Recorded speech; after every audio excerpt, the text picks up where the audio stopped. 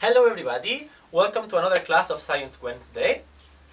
If you remember from last class, we saw a little bit of what the contagious rate is. شو بنعرف من قبل؟ نسبة العدوى بتعطينا فكرة عن عدد الأشخاص اللي بيصيبهم المرض من شخص واحد مصاب. إذا المعدل أصغر من 1، إذا المرض رح ينتشر ببطء. إذا المعدل أكبر من 1، إذا المرض رح ينتشر بسرعة. Now today, Elska, what are we going to learn? So today we will see the situation where the contagious rate is higher than 1. So if one person is sick, this person will give it to more than one other person. And what happens, what we call it if this happens, is an epidemic. If the contagious rate of a disease is larger than 1, this is one person infects several people, we can face an epidemic. وإذا المعدل أكبر من 1 بنقدر إنه نواجه وباء. If an epidemic spreads to different countries in different continents, then this epidemic becomes a pandemic. إذا الوباء بينتشر لأكثر من بلد فبيصير وباء شامل. Alright, so we have seen many epidemics in the time of the human race. خلينا نتعرف على الأوئبة اللي حصلت في الماضي. The Black Death. الطاعون الأسود. The Black Death was a pandemic that happened around 1350, killing more than 100 million people in Asia, Africa and Europe. حصل في أوروبا، آسيا وأفريقيا تقريبا في عام 1350 وقتل أكثر من 100 مليون شخص. The symptoms of the disease were high fever, dark marks in the skin, bumps of the size of an egg full of black and bad-smelling liquid, and eventually death. المرض سبب الحم وتورمات كبيرة فيها سوائل سوداء وريحتها سيئة، وكمان سبب الموت. Doctors didn't know how the disease was spread. They thought it was through air, or maybe by touching clothes of sick people, or that the affected were those who got decided. Since they didn't know what the disease was, they were unable to stop it. الأطباء ما كانوا بيعرفوا كيف المرض بينتشر، وبعضهم فكروا إنه هذا المرض عقاب من الله. ما كان عندهم معلومات كافية وما قدروا إنهم يوقفوا من انتشار هذا المرض. In the 19th century, they realized the reason behind the disease, a bacteria. It is transmitted to humans by the bites of fleas that bit an infected animal before. قبل 200 سنة اكتشفوا إنه سببها البكتيريا. المرض بينتشر إلى الإنسان عن طريقة عضة البراغيث، والبراغيث من قبل بتكون عاضة حيوان مريض، بالعادة الفيران. In the 14th century, boats were full of rats and fleas. So when the rats got the disease, it easily spread around the world through port cities. السفن في عام 1350 كانوا مليانين بالفيران والبراغيث. بهذا السبب المرض انتشر بسهولة من المدن حوالين العالم اللي كان فيها الميناء. The low hygiene of people, lack of sewage, and living conditions in cities were perfect for rats and fleas to flourish. And since no one knew they were causing the disease, the spread was unstoppable.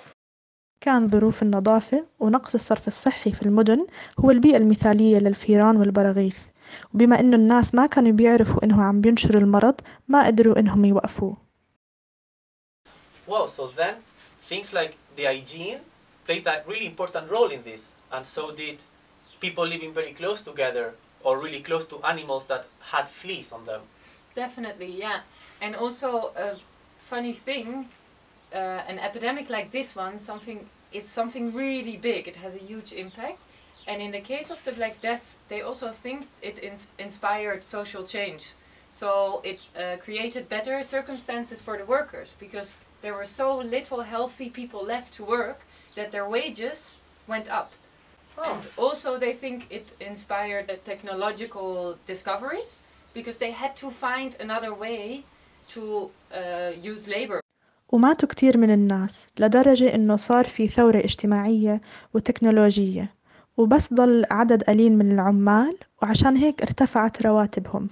Alright, so maybe we can now see another example. خلينا نرجع بالزمن. So, Captain, where are we going? We don't know. How we don't know? What are we doing here then? We're following Columbus. And where is Columbus going? We don't know. That makes sense. Let's follow our friends going to America with Columbus for the first time. خلينا نتابع الناس اللي راحوا مع كولومبوس إلى أمريكا لأول مرة. When Columbus and the explorers arrived to America, they brought with them diseases from Europe. Europeans were used to these diseases and could survive them, but Americans were not.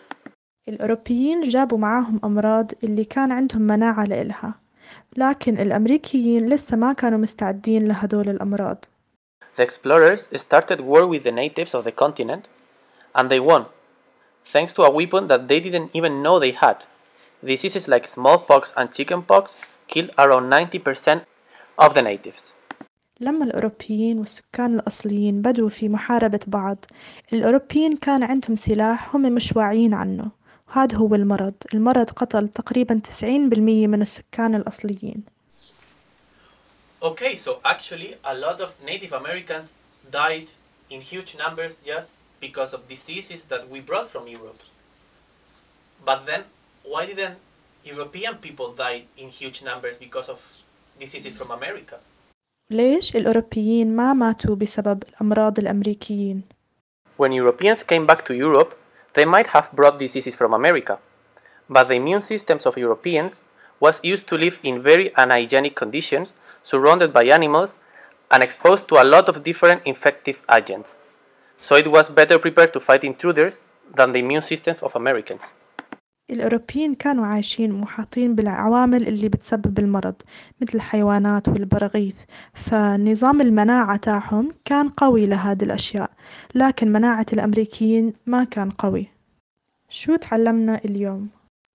إذا شخص واحد مصاب بيقدر إنه ينقل العدوى لعدة أشخاص، إذا نقدر نواجه وباء، وإذا وباء بينتشر لعدة دول فمنواجه وباء شامل. والبشر تعرضوا لعدة أوئبة من قبل، بعضهم سببهم البكتيريا مثل الطاعون الأسود، وغيرهم سببها الفيروس زي الجدري أو ال HIV.